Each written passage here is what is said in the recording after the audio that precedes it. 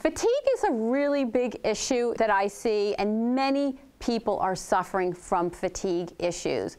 I do a symptom survey in the office, and often the top 1 or 2 complaints is fatigue. They're just tired, and they don't know why they're so tired. And they may go to their doctor, and the doctors do tests and stuff, and then, oh, you're fine. But if somebody is feeling fatigue, I take it seriously, and I have a whole program.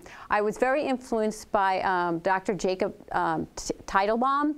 He is a medical doctor who treats fibromyalgia, and I learned a lot about his approach to fatigue.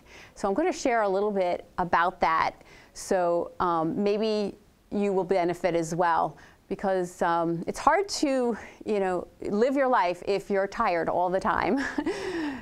Now, the approach involves a program. It's not just one thing that is going to make fatigue go away.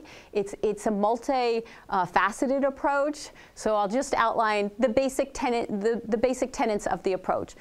Of course, fatigue, you think, are you sleeping? Are you getting enough rest? And surprisingly, a lot of people are not getting the quality sleep that they need. It's recommended to get 8 to 9 hours of sleep a day at night and uninterrupted, and you should wake up feeling refreshed. If you're not feeling refreshed in the morning, there's something going on.